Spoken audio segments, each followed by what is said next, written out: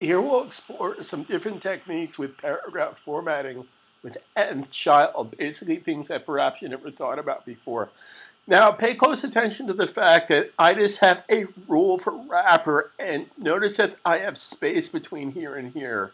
Now that's my default space, so the best way, if you looked at my previous videos, the best way to get rid of default space is to set the asterisk tag, which is the wildcard tag, to 0, 0. So let's do that. We're going to go down here. We're going to set a new CSS rule. Compound is good. We're going to type in the asterisk tag, which is the wildcard tag, the universal tag. Basically, this tag communicates to all HTML tags. All HTML tags are affected by this universal tag. So we're going to set under category of box, we're going to set the box category to 0, 0. Why 0? Because I can count from 0. This is going to set the default browsers to 0 padding, 0 margin. So watch what happens to my content. Now, what happens here is I have no space inside any tag, including the wrapper tag. This is the grandfather tag that should go on top here. Okay. Now, I just want to make a couple of adjustments here. First thing I want to do is double click the wrapper tag. I want the wrapper tag to drop down exactly ½ inch. There's 72 points to an inch, so I can say 72 divided by 2. 72 divided by 2 is ½ inch. Therefore, if I apply this, this drops down exactly ½ inch from the top. Now, notice that my paragraphs have no space at the bottom because the asterisk tag got rid of the space. So how do I put the space back in? So we're going to select the P tag, P for paragraph, select the tag here, come over here, and based on these choices, new CSS rule. Select the tag, make a rule. We're going to make a rule specifically for P for paragraph. We're going to say at the box bottom, margin space at the bottom, we're going to put 1.6 M spaces. Again, an M is equal to the height of the letter M, a capital M. So if my body copy typeface was 10 pixels, that space would be 16. 1 point times 6, 10 is 16. 10 times 1.6 is 16. So 4th grade math class comes back to haunt you. Okay, so if I say that, P for paragraph now has space at the bottom of the paragraph. Here's my space. Now, if you don't want that much space, I can double-click P for paragraph, come back in here again, box at the bottom box. Let's set this to 1.4. In fact, let's set it to 1.35 M spaces. So it puts less space. Okay, so here's my objective here. I want to section these paragraphs off in separate boxes across the page. So here's a simple way we could do this. We could select the P tag, select the tag, create a rule, select the tag, make a rule. So we're going to say P colon nth hyphen child, and we're going to talk to the first paragraph. First paragraph, nth child, so it's name of the tag, colon, any tag, h2 tag, div tag. Any tag can have nth child. P colon nth hyphen child 1. So we're going to set this P for paragraph. We're going to make it, we're going to put this in a box. So background color is going to be, let's make this yellow.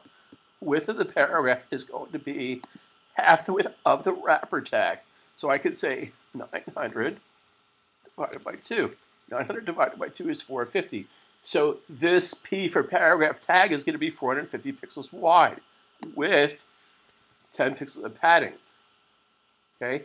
So if I can't see this until I go to live view, once I go to live view, here's my paragraph. My paragraph is set 10 pixels of padding, 450 pixels wide, which is half the width of the wrapper tag.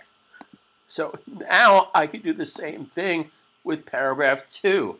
Now, a simple way to do this is to hold down the Control key or right-click Windows, duplicate the existing rule for child 1. We're going to affect child 2. So nth child 2, which is my second paragraph.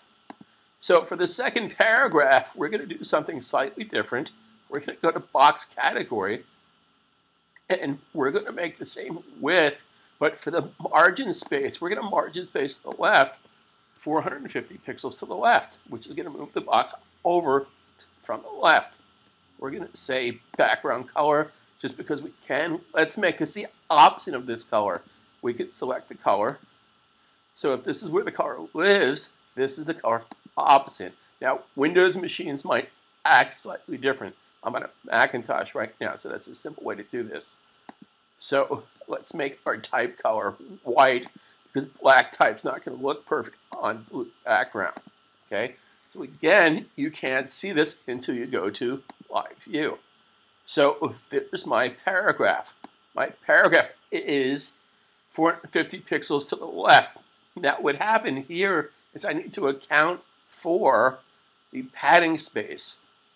So I'm going to go back to take live view off, and I'm going to say nth-child to the left is going to be 450 minus left and right, which was 20. So we're going to say minus 20. Padding to the left, 10. Padding to the right, 10. Minus 20. So now, when I go back to live view, it's going to fit inside the box.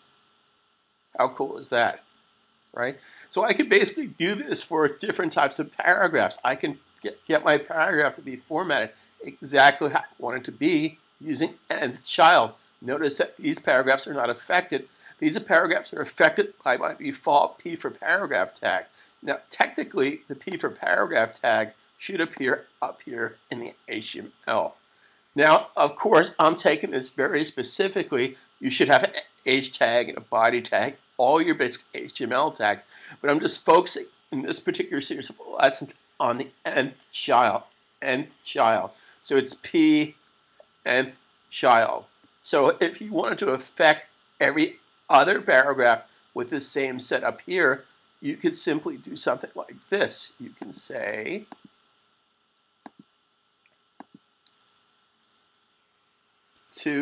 n plus 1. This is going to start at the first paragraph and do every other paragraph. For this, I can say 2n plus 2. That's going to start with the second paragraph. So if I come up here to live view, this is what I have. Pretty cool. So this right here is going to say, start with the first paragraph and make every second paragraph be yellow. This is going to say, start with the second paragraph and make every second paragraph blue. So it's a very exciting technique that I can basically talk to and format paragraphs. So you wouldn't assume that this is a paragraph. Looking at it, you would think it's a div tag. It's not a div tag. It's just a P tag. So very important step here, guys. When you go into your rules, no matter what the rule is, if I double click here, these options, these choices are the same set of choices for every single tag. So don't let this be confusing to you. You can basically format any tag using CSS rules. Select the tag, make a rule. Select the tag, make a rule for that selected tag. So as an example, these choices for category choices are the same choices for every single tag. It's up to you as to which rules, which one of these categories options you choose to work. So as an example, selecting this tag here is different than selecting this tag, which is different than selecting this tag. So whatever tag you select is the tag you're going to affect. So again, nth-child, I can't overemphasize enough. This is the 4th video on this subject. This is a very, very powerful technique how I can talk to different tags on the page using nth-child. Enjoy your day. Thanks for subscribing. Please subscribe. Follow me on Twitter. Also, if you and your company need custom videos, I can create a custom video for any Adobe product. I am a total Adobe master. Been working with Adobe software since 1987, 25 years. If there's a quick, fast way to do something, I'm the guy. I know the quickest, best, simplistic way I get you to think the way the software thinks. Think Dreamweaver, think After Effects, think Photoshop, think Illustrator. I get you to think the way the software thinks. My training is better than anything else you'll see out there because I break it down very simply. Very, very simply. Have a good day. Talk to you soon. My name's Robert.